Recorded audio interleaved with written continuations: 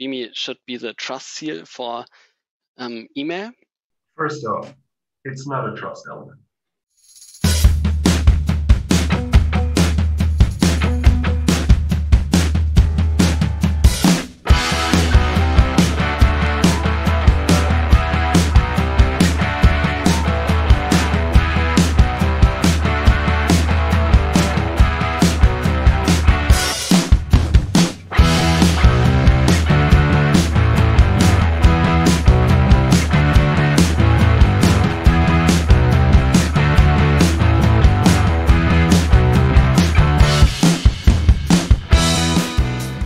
Hello and welcome to this edition of Deliverability.TV. Myself, Anthony Mitchell, co-host Florian Vierke, and this week Jakub Olexa. Is that how you pronounce your name? Is that correct? Yes, that's correct. Fantastic. The CEO and founder of Mailkit, amongst many other titles, which we'll get into shortly. Yeah, it's good to be back. Welcome, everyone. Hey, nice to be here. Fantastic. It's been a few months, I must say, and me and Florian want to keep this project alive, and it's fantastic to have you on, Jakub. And I know that we did mention this a while back, but nothing. Anyway, it's good to have you on board. And Florian, I know that you're dying to ask some questions straight away. Oh, no. No, I just wanted to, first of all, welcome Jakub. And where this is coming from is I had some email exchange with Jakub already back in, I think, October, September. And we were speaking about the Gmail pilot with BIMI and some other stuff around it. And then we decided to postpone this talk to later this year, December, because there should be some updates regarding Gmail and how they use BIMI. And secondly, I had a presentation recently during CSA Summit about the topic of BIMI and how it's being used as a trust seal. And again, at that point, Jakub had some comments on that end and said that there's some sort of misconception as well. So probably we can kick it off with that, Jakub. Yeah. Sure. So the important thing is to remember what BIMI stands for. It's a brand identification, and that shouldn't be just exchanged for trust, because trust is something that is really hard to get, and especially in email. And if you exchange the two terms, that could be very tricky, because if you look at your mailbox today, whether it's Gmail or it's Yahoo or it's your app on the phone, you will be seeing a lot of logos, right? You will be seeing them no matter whether those senders use BIMI or not, because those logos, or it could be contact photos, are coming from various different sources. Could be your contact list, could be social networks, could be logos that the mailbox provider manually fetched in.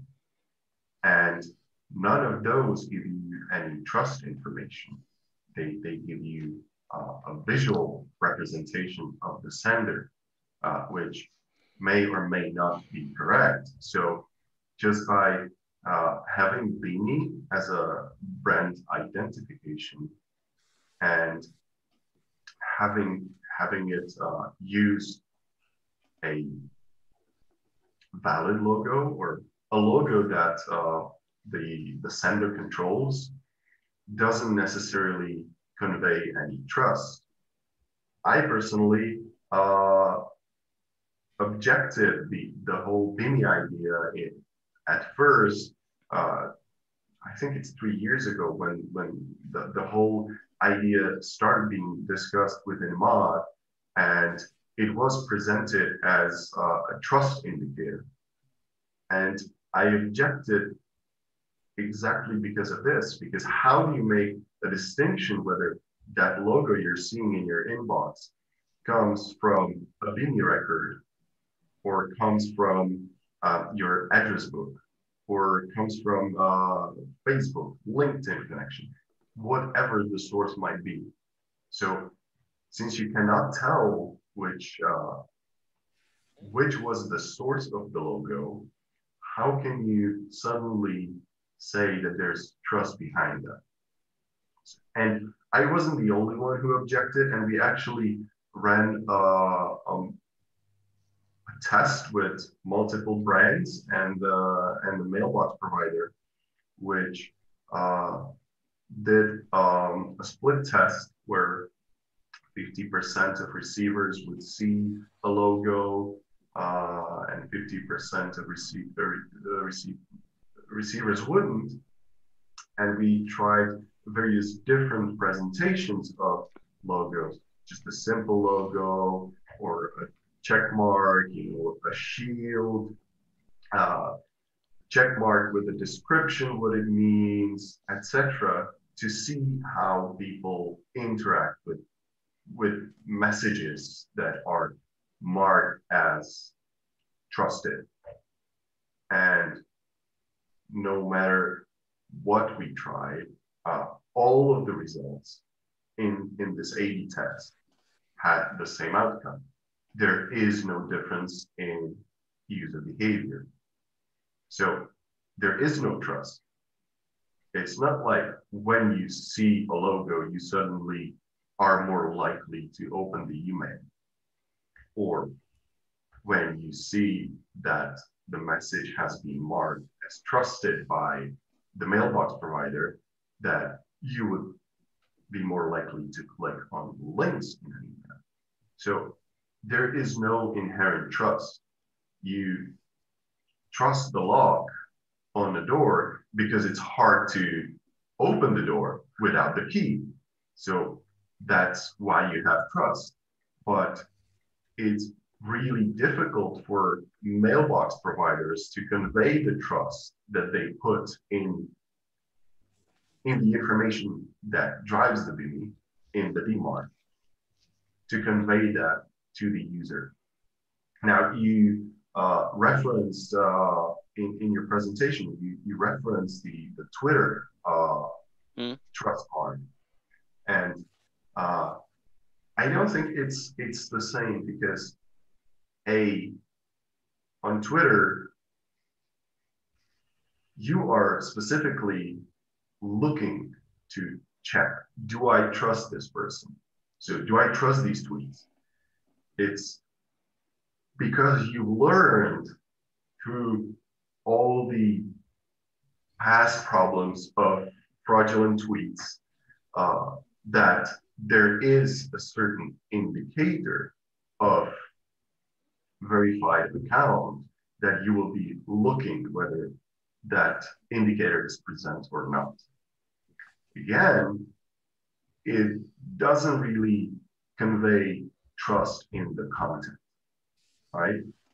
So the fact that Donald Trump is a verified Twitter account doesn't make his statement true or false, right? That's true. So it's really difficult to convey trust, and it's not only BIMI or Twitter. It's the same with the green bar. It essentially, the test that we did was also based on a previous study that was done years ago about the trust indication in the browsers, the green bar, which no longer exists. You don't see a green bar anymore, even though there are these extended validation certificates. And the only reason why there is no green bar is because people did not understand that trust. So how should we do it then? What I mean, in general, yeah, you mentioned that the problem is that people don't understand it, or don't know about the trust here. But in general, it's not a bad idea, right? however we present it with a logo or a blue tick or whatever, how we present it, in general, it would be good to have a trust seal and people understand it, but how can we implement it? Or would you say the only possibility is that ISPs have to filter mail in the inbox that is trusted and in the spam folder that is not trusted? Or should we introduce something like an additional folder like untrusted or whatever? But that's what you essentially already have. Like, you trust Gmail to do the filtering for you, right? For your mailbox provider. And that's why you have inbox, that's why you have promotions, and that's why you have a spam folder. Now, it's really, I agree that it would be great if there was a way how to convey trust, an absolute trust in an email. But is that something that the mailbox providers would want to do? If you pay for it, possibly. No, I don't think it's a monetary issue. I think it's really a risk assessment. Like, yeah, even in the model of TrustedDialog, which is the German service where you can get your logo into the mailbox for GMX and WebD and Freenet, etc.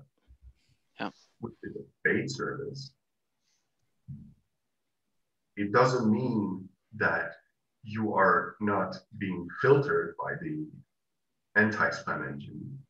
It doesn't guarantee deliverability or any of that, even though it's a paid service. And that's absolutely correct from the mailbox providers not to do such an exception, because that's a rabbit hole, right? actually, I'm not sure about that.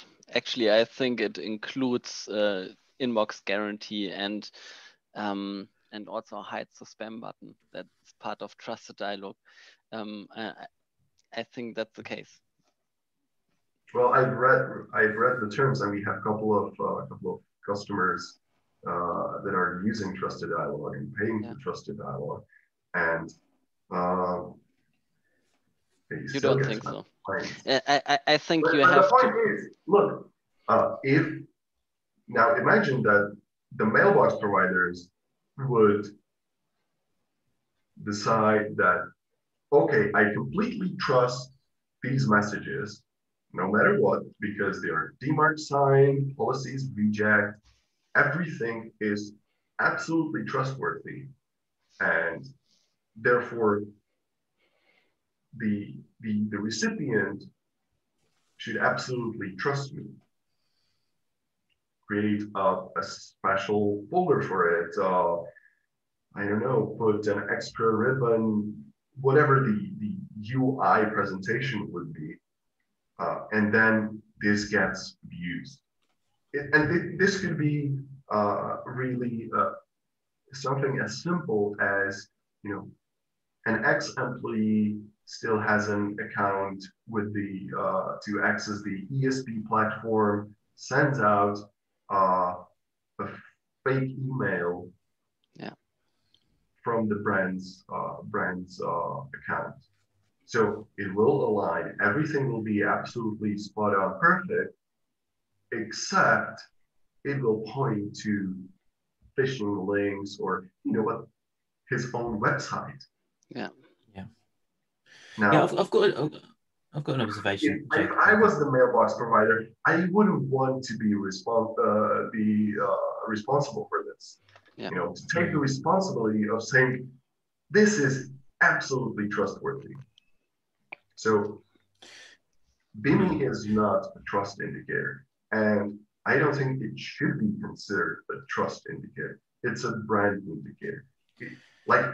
I like the fact that in the mailbox, I see photos of people, logos of brands, because it helps me identify the sender. It's quicker it's more convenient, especially in mobile. It's more convenient than reading who's the sender. And that's why people like it. Yeah. Yeah, I do happen to agree with you, Jakub. What I'd say, a couple of points in terms of the trust factor. I think it's more so to use to drive numbers up, I'd say, or to help early adoption. I don't see it necessarily as first and foremost all 100% trust out of the box, but with the marketeers and whatnot looking at their brands, it is. I mean, it helps to have your DMARC policy. It does. All these things are a positive thing, and if you kind of hide behind the trust element, let's say, you can drive numbers up. I wouldn't say it's 100% trustworthy per se. And just going back to your original comment, and this may be a side question. So once you've validated everything and you have a logo, and you said that it's hard to validate the exact logo or of your company, and someone could pretend to be the logo per se, or have a logo on their same domain. How are the logos vetted? How does a consumer know that that logo is kind of copyrighted or the official logo? Maybe there's a simple mechanism there I haven't seen. Okay, so right now the Yahoo, which is the only mailbox provider that is generally supporting BIMI, is not doing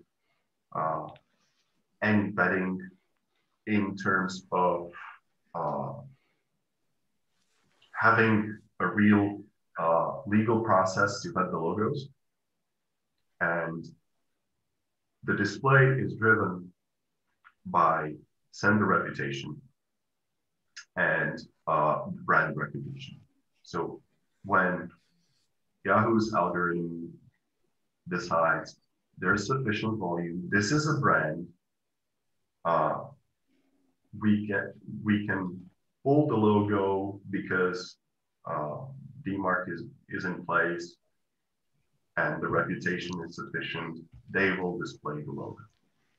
Now the BIMI standard also contains a part that is called Verified Mark Certificate, which is about proving ownership.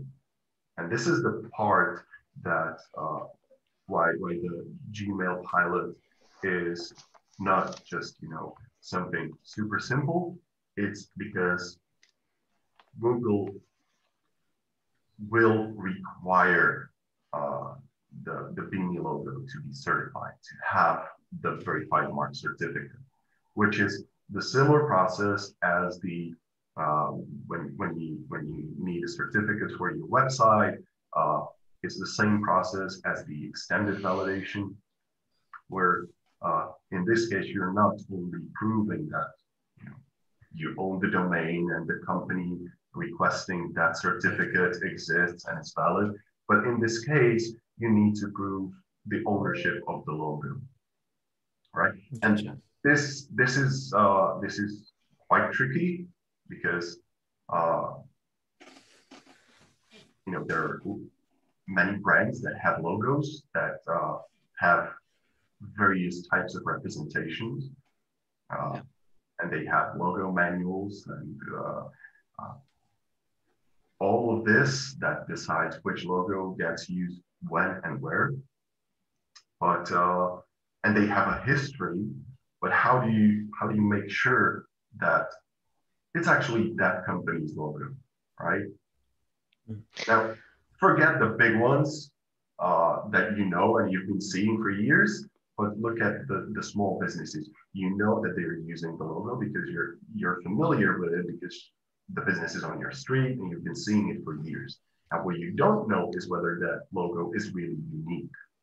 Yeah. So this is where the VMC process solves the problem by relying on existing methods. And the only existing method, of course, is the trademark. So getcha. You want to have that makes sense. A verified mark certificate for your BIMI logo, you must be able to provide a trademark for that logo, which needs to be a visual mark. And Yeah. do you have any insights about costs already? Was there discussion about that? Yes. Well, so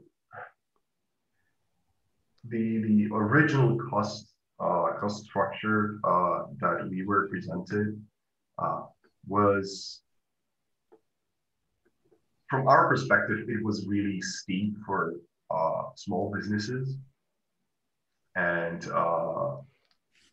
even European companies, because in Europe, every company is running their email marketing. Or most of them have a separate domain for each individual country. Yeah. Now that easily adds up to having to have 20, 25 certificates, Yep. which is quite different than having one .com and problem solved. So even for European market, those prices, the original prices that we saw were pretty steep. There is no official pricing at the moment, but we have seen the proposed pricing of one of the certification authorities, where it seems like there will be a volume-based model for brands that have multiple domains. So if they have 20 domains, then it will be, the price per domain will be considerably cheaper than if you're getting just one certificate for one domain. So that is good. Overall, it seems that we're talking around $900 to $1,000 for a single VNC, and then it goes down to hundreds when you one time or monthly? That's per year. For a year, okay. Yeah, I was going to say, do you think there'll ever be some kind of solution in place for small businesses, small volume senders? I mean, is this just the big players game, so to speak, the big brands who have these budgets? I'm just thinking of the small business around the corner that they want to have this trust element because everyone else has, and consumers will start to pick up, when the big brands are using it, and we got a logo, we want a logo, kind of thing. Will there ever be a solution for the small players, small businesses? First off, it's not a trust element. No, you're right. Sorry, when I say that, I'm saying in inverted commas. I'm with you on this one, but I'm playing to the. Oh. Okay. So this is not a trust element. It's a marketing thing, purely a marketing thing, getting extra visibility. And I totally support that, because it is, and it has been called that by other people as well.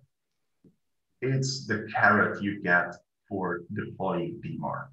You've done all the work. Now, this is your reward for that, right? Yeah, brilliant. Yeah, but there is definitely a path for the small businesses, because it's not only the small businesses, government institutions don't have trademarks, right?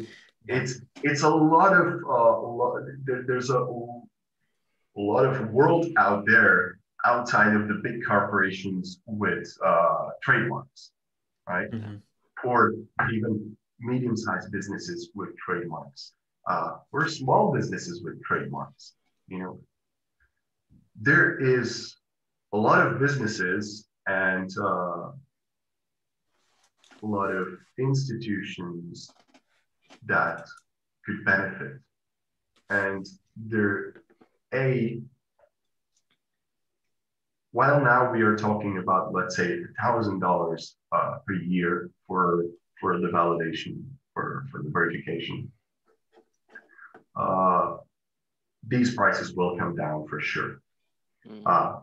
the standard also allows you to self-certify, right? So you claim that you certify yourself, and it's up to the mailbox provider to decide whether they trust it based on other factors that they know about you or not. Then, in addition to that, there's also a third-party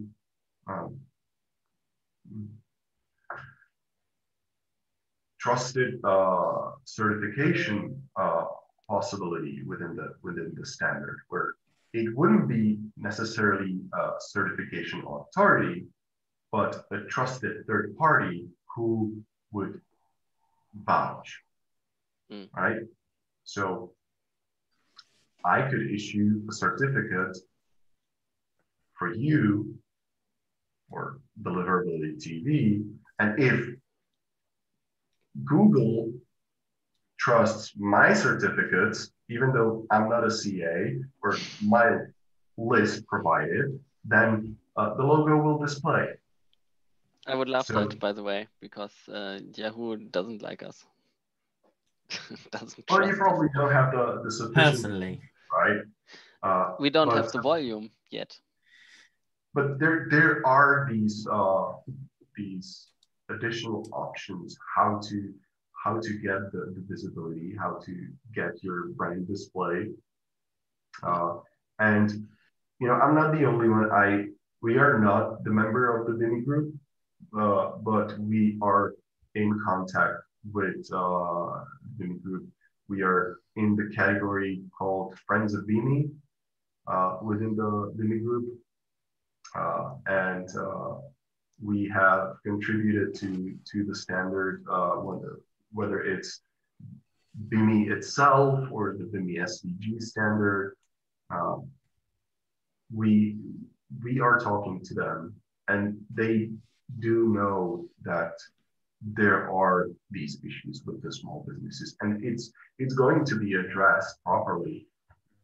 But at this stage, it's important to get through the pilot and test all of the difficulties.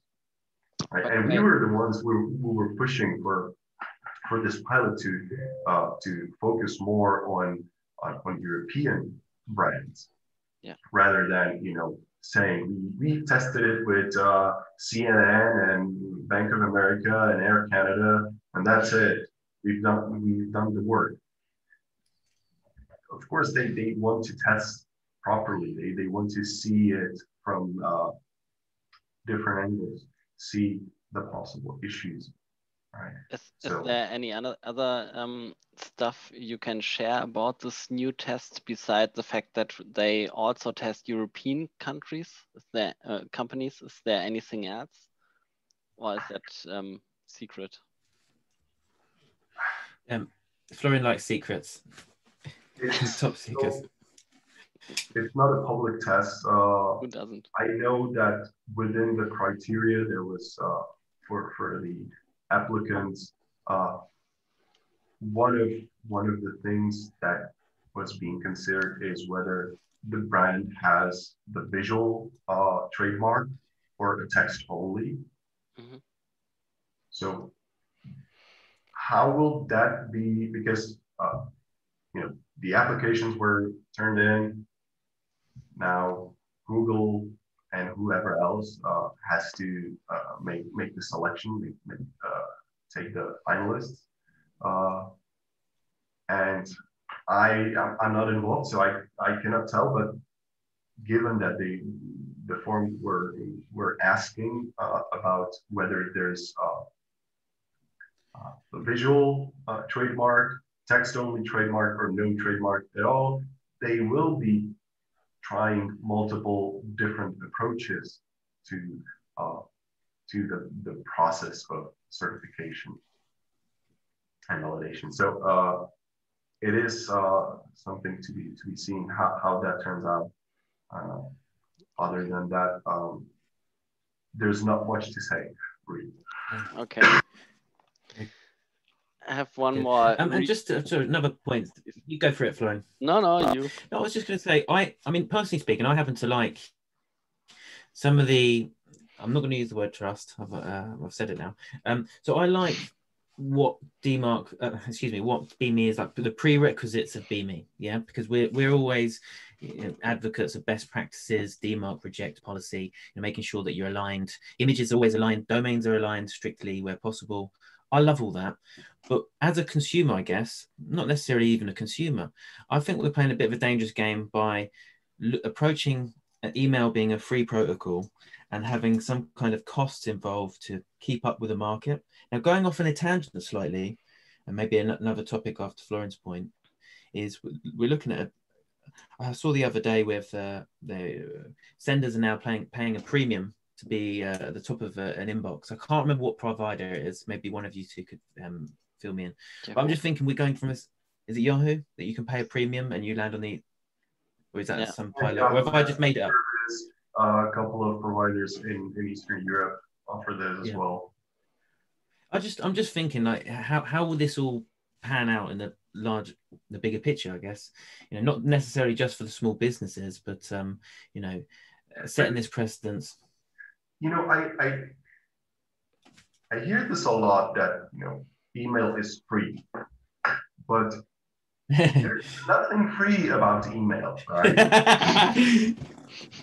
You can sign up for a free. Everything is offset in a certain way, and if it was free, then there would be no ESPs. Like, we're not doing charity. Mailkit is an ESP. We do charge our customers surprisingly for sending out emails, right? And I'm sure that Map does charge as well, right? So what is free about email? From if you look at it from the recipient's perspective, yes, they feel like it's free because years ago Gmail pushed this idea unlimited free mailbox, right? Mm-hmm. It's upset by the ads that they're running in the mailbox. That's correct. Yeah. So it's not really free. And the biggest cost that nobody's seeing and nobody's looking at is actually the infrastructure cost for the mailbox providers. Because if you look at what the volume is, it's not the emails that I sent to you scheduling this meeting. It's all the bulk emails from marketers. Yeah. That's their major storage cost. They're, of course, trying to offset that by the ads, by add-on services, etc. But there's nothing free about that. Yeah. And there is nothing wrong with them trying to find new business models to monetize that free email, because the only ones who are monetizing the emails at the moment really well are actually the brands. The brands are, by sending the emails, are monetizing like crazy. Every time you get that mail from eBay trying to tell you what others bought and whether you need a new iPhone cover, that's monetizing email by eBay. Gmail doesn't get a cut on that sale, right? I agree, and it's tricky because Gmail doesn't advertise that obviously. They use the data and so on.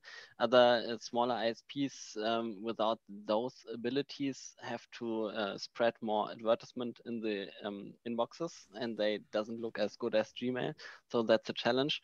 And I also think that that's why they try to find additional ways, like adding premium services. Italia Online does it, WPPL does it, and so on. And in my eyes, it's a fair business as well. So why not? They have the costs.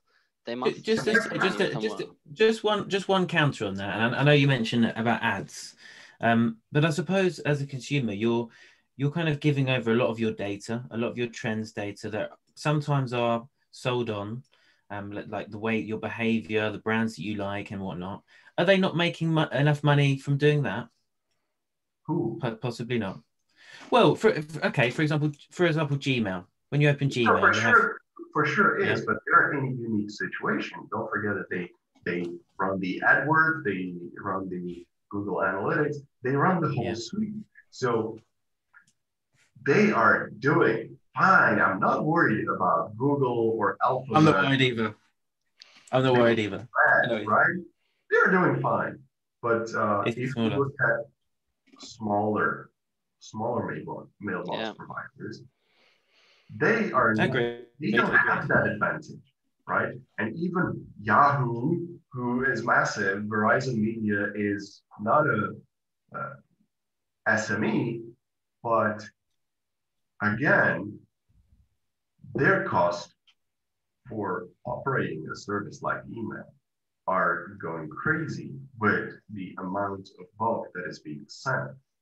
And I already know about quite a few mailbox providers that are supporting BIMI. They cannot wait for BIMI to start really rolling out, and they have their systems either ready or are close to getting it done, because BIMI essentially helps them replace part of their existing infrastructure for handling logos.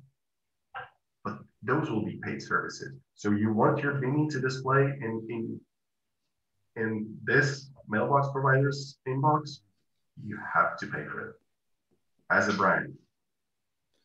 Yes, actually, let me come back to one important point from BIMI, and also to highlight a little bit Jakub's BIMI Inspector, which I really like. It's a tool to check your records and check how the logo will display once it's set up correctly and so on. So it's a great tool, and probably we can link that. One question, and I am asking myself that question since I heard from BIMI from the first time: why is it so complicated to create a correct logo? Because it has to be in a specific SVG format. There's not really good converters, and my question is, why don't we have a converter that can simply transform a pixel-based image into a valid SVG image?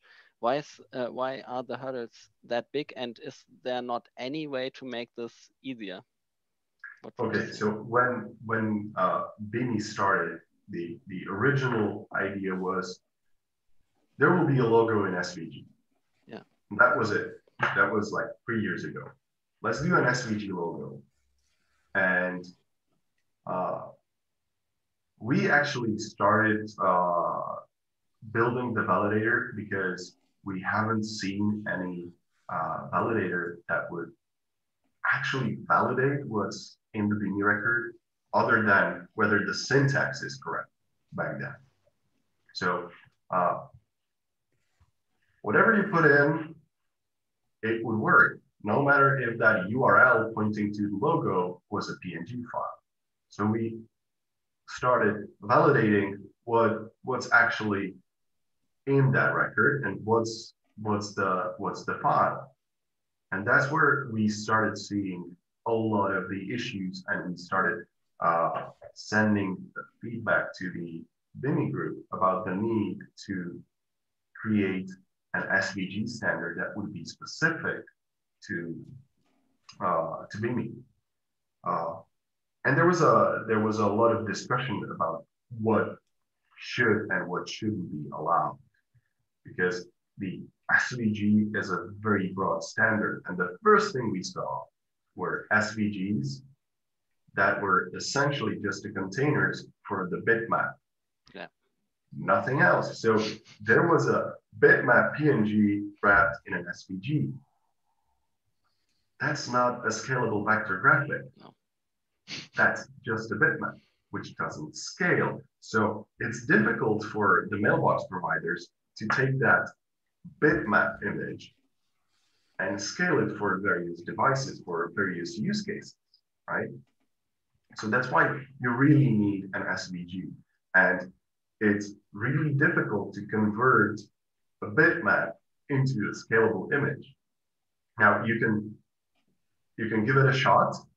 Take Adobe Illustrator, which is a desktop full-size application that has been developed for years and years, and it has some image tracing features that will help you convert the bitmap into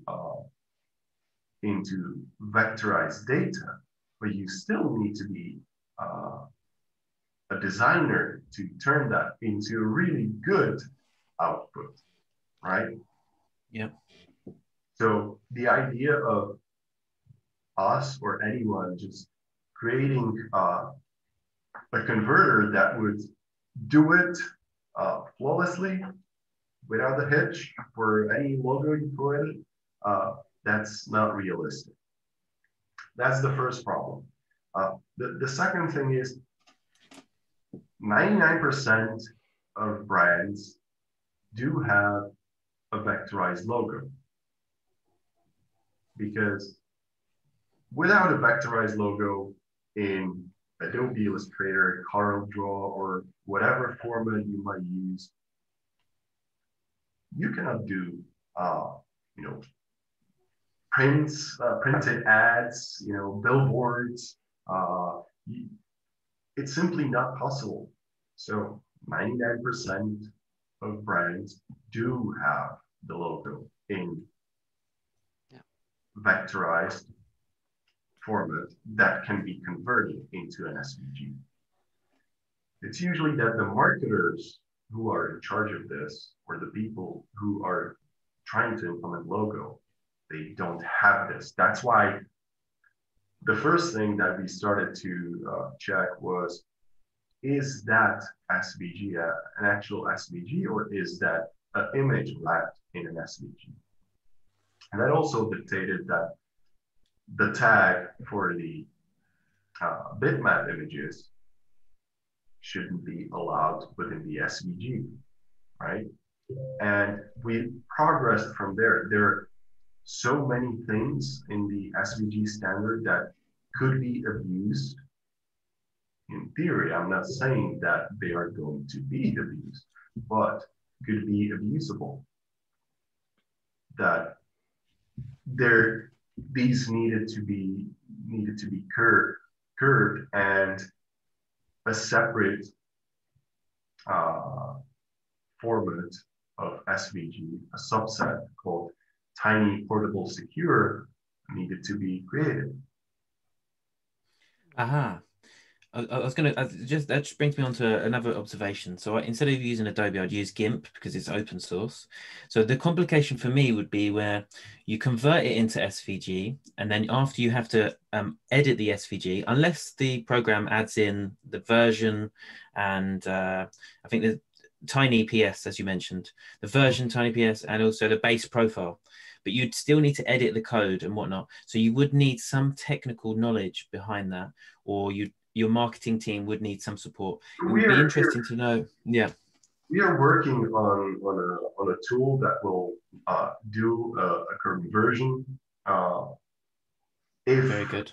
If the input SVG meets certain criteria, and allow you essentially to throw in the SVG, it will tell you, it will analyze it, and if it's convertible, then it will ask you, do you want us to give it a shot?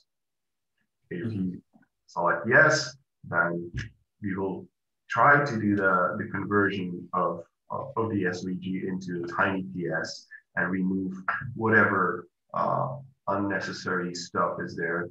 and present you with the result. And then you can select, okay, this looks like my logo, or you say, no, this doesn't look like my logo anymore. Because there's just so many elements that could be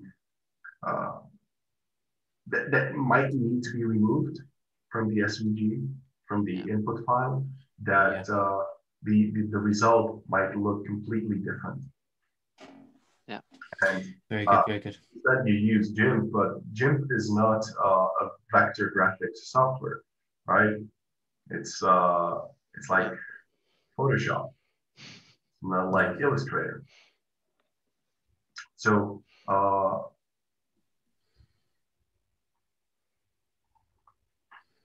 I want to do our best to provide the tools that will help really the end user to get their BIMI in place, including the SVG files and everything. That is my goal. And I support BIMI because it can provide added value to everyone in the ecosystem, right? The recipients love it because they see the logos. Yeah. Yeah. Mailbox providers love it because there's an opportunity for them for monetization. There's opportunity for them, even without monetization, to give this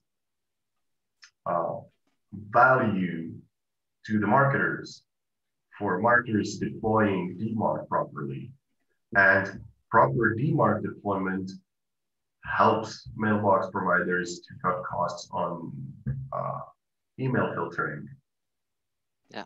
So there's value for them, whether they monetize or not. And for ESPs, we as ESPs, we can monetize this as well, because many of our clients will need help consulting, whether it's on the BIMI side or the DMARC side. So, you know, everyone in the ecosystem is happy. Win-win-win. Yeah, it's definitely a win-win-win. The biggest problem that I see is that this can go south if everybody tries to make this into a cash cow, right? And you know, whether it's super expensive certificates, or you know, barriers of entry. That's the important here. Yeah. Barriers are low, and right now they are fairly low with Yahoo. The barriers are almost none. If you have a good reputation and you're a brand and you're sending, a low entry point, and it will show within a couple of days. Yeah, true. And if it doesn't, then Yahoo is very responsive when it comes to working out what the problems are.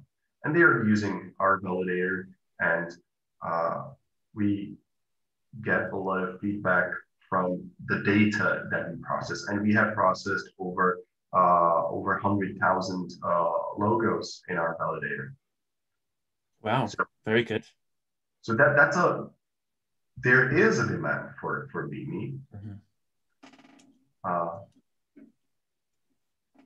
I'm not the judge to say whether 100,000 is a niche or it's big enough for the mailbox providers to take notice of. I'm inclined to say that if there are 100,000 brands in the world that have already tried to play around with BIMI, then it's definitely worth taking seriously. Yeah. And yeah, let's hope that the monetization, like the certificate costs and so on, will not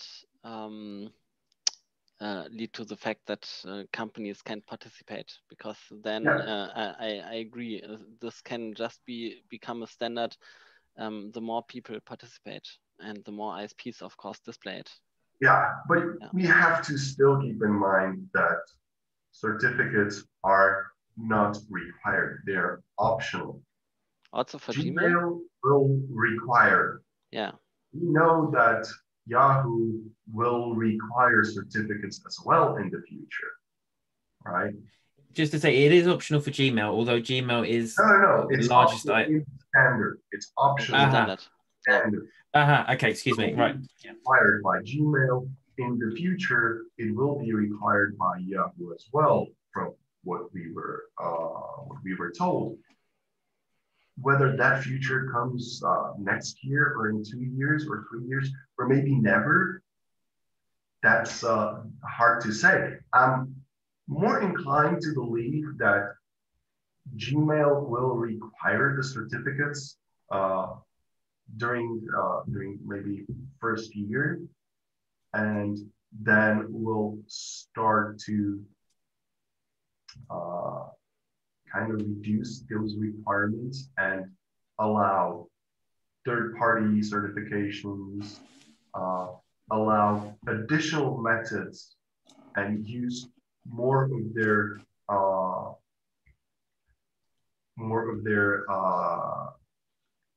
reputational data to do the decision making, whether the logo should be displayed or not, and whether the logo is trustworthy or not, because that's their biggest issue.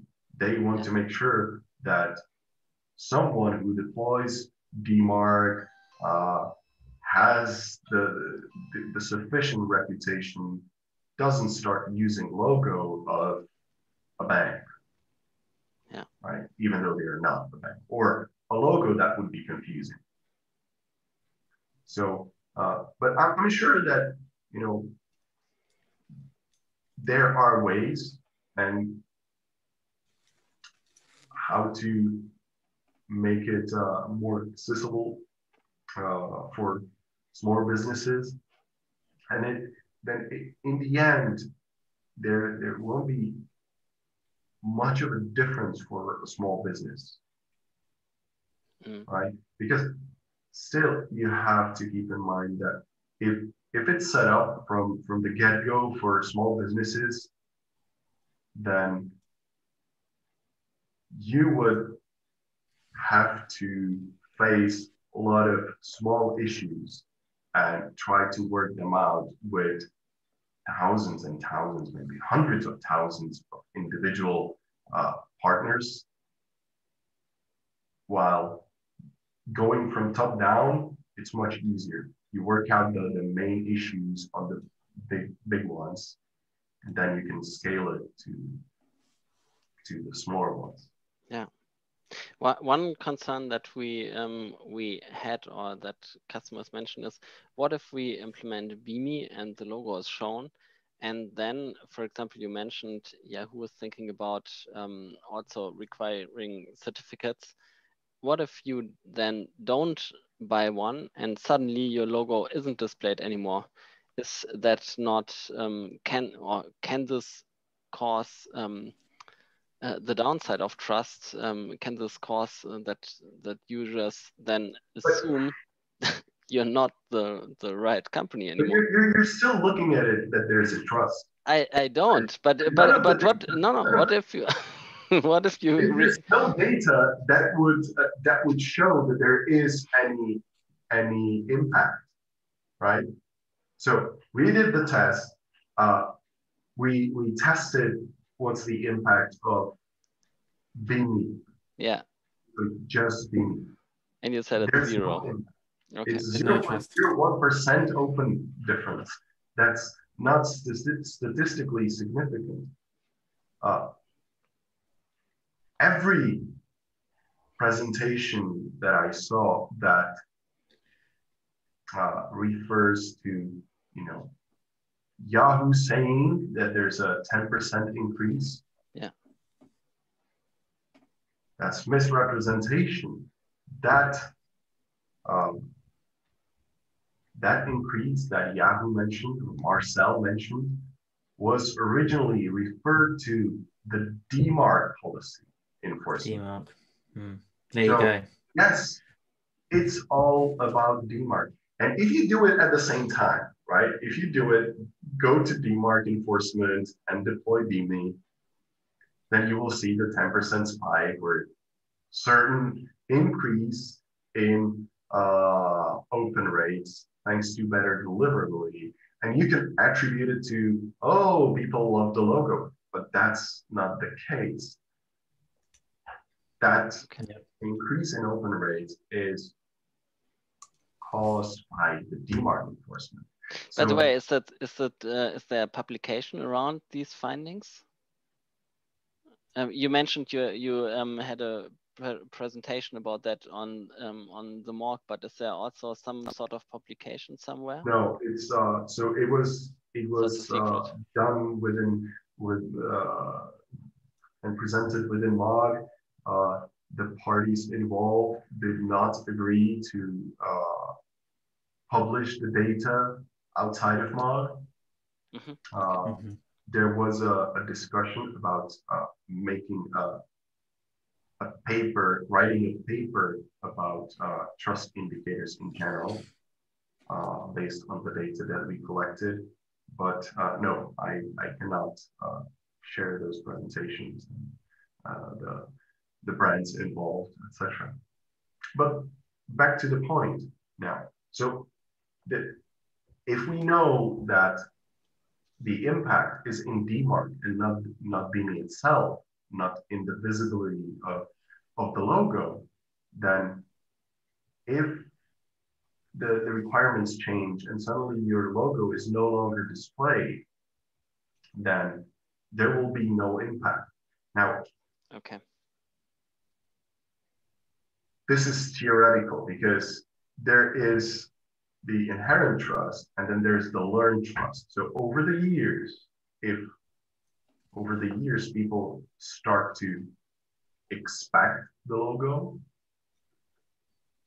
and they learn this trust towards the brand based on the logo, there might be implications, right? We don't have the answer for that because that requires first training the people to get used to the logo or specific trust element or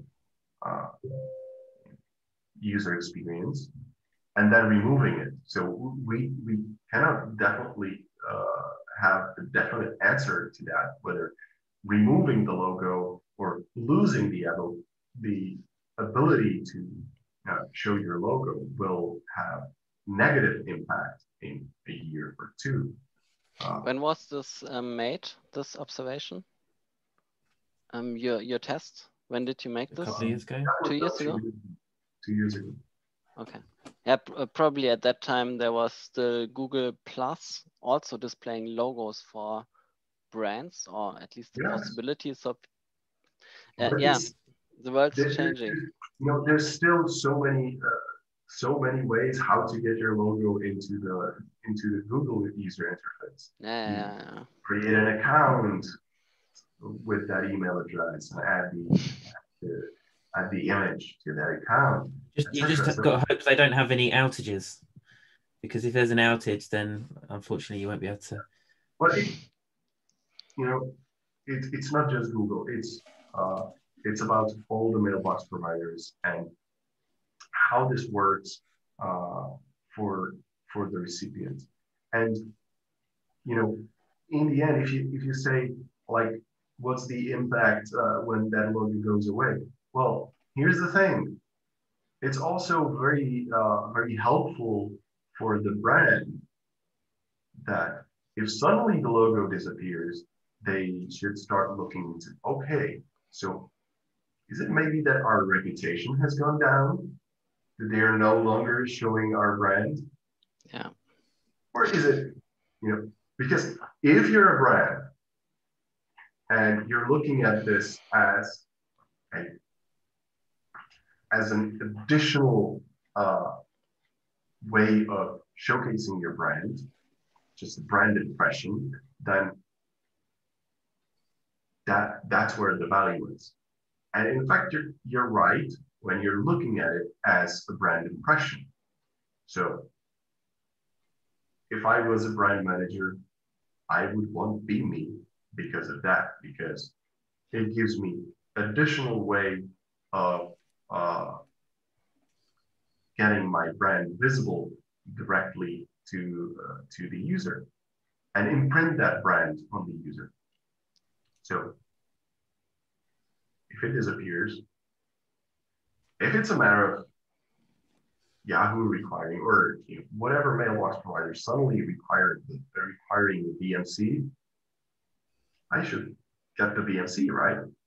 It's even if it was $1,000 a year, for most brands, that's not a deal breaker. For the small companies, though, sure, that might be tricky, but by then the prices will go down significantly. Just look at the SSL certificates. I remember a couple of years ago buying the certificate for $500, and now I buy it for $7, $10. Yeah, but the thing is, if you want SSL, you get an SSL certificate. If you go for a BIMI certificate, the VMC certificate, and you expect your logo to be displayed and it's not shown, then you might complain. I paid $1,000. Why is my logo not being displayed? And because your reputation's gone downhill. And you sent to certificate says the certificate is there, but your reputation is not there. That's not our problem. So who's signing up to it? Who's the responsible party? The sender. So this is important, that this needs to be presented correctly. You're not buying into the BIMI ecosystem. You're getting your BIMI logo certified that it's valid. That still, having deployed BIMI doesn't give you a guarantee that it will be displayed. It's conditional. And that might be a problem, because then it's important to tell this to the brands. Brands must know that this is not, 100% guarantee. The same way we, over the years, we managed to explain to brands that there is no such thing as guaranteed email delivery. Yeah. Right? But that's different things. I mean, you're also working at an ESP, same as me.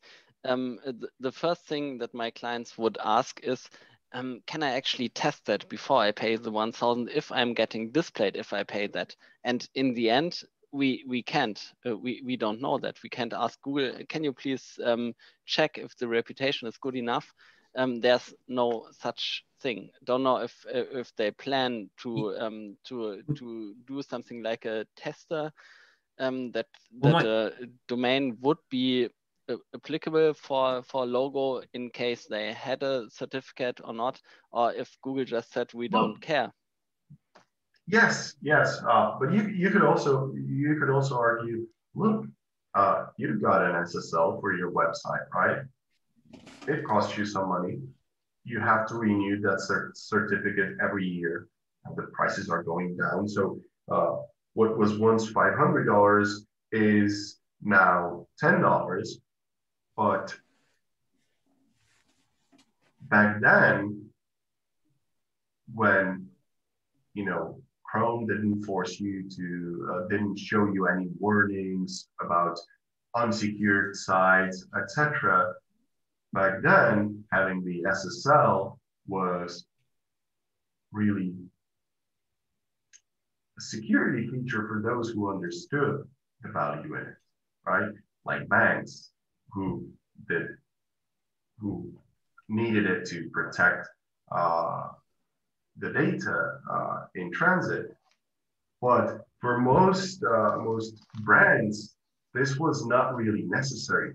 It was, they read on the SEO blogs that having the SSL certificate will boost your SEO, there was no proof for them, right? So in many cases, this will be a matter of doing the right PR for BIMI. Yeah. Right. But who's doing that and why? Yeah, and to avoid, false promises, to avoid, telling brands, get a BIMI, it will improve your deliverability, or you will get higher open rates or click rates. Because I was going to say, can we compare BIMI in a way, and in a good way, I suppose? Back in the day that Return Path monopolized the certification market. I mean, there's obviously others, CSA and others about. But now, instead of, say, an independent company like Return Path profiting, the ISPs now are thinking, right, we're doing our own certification, and they can, as you said, support their own costs. I'm just thinking out loud. I do prefer that model, that rather than having one place to cover all. Each ISP can manage it differently. Okay, yeah, it adds a bit more spice to the market, I think. That's just my 2 cents. Look, how long have we been talking for, by the way? Sorry, I just realised. How long have we been talking for? That this is it's still a draft. It's evolving. We are working on our validator constantly and trying to improve it so it provides the users as much information about why their SVG fails or why their BIMI record fails as possible, so they can take the necessary steps.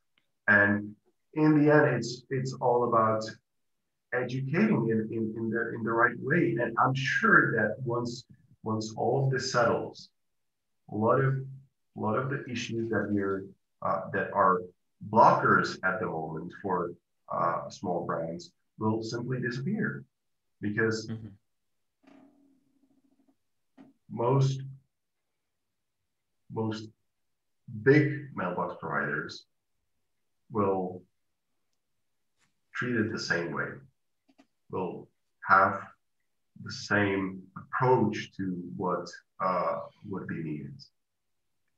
That was a perfect final sentence, I would say.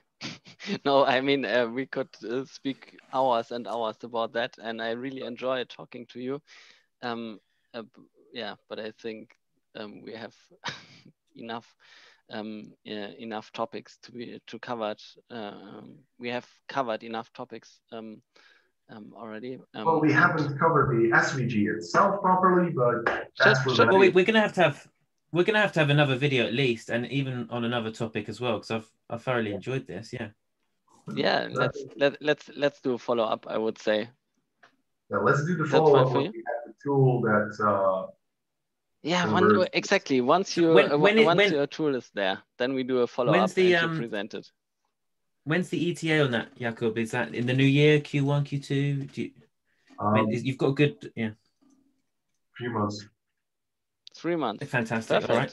Cool. So in a couple of months, we will have this and we will go public with it, and we will definitely test it first with a couple of known partners of ours. But again, since we did already test over 100,000 different logos, we do have enough data to test. Cool. So I would love to have a follow up on this once the tool is ready. And thanks a lot for the details, for your insights, and the discussion.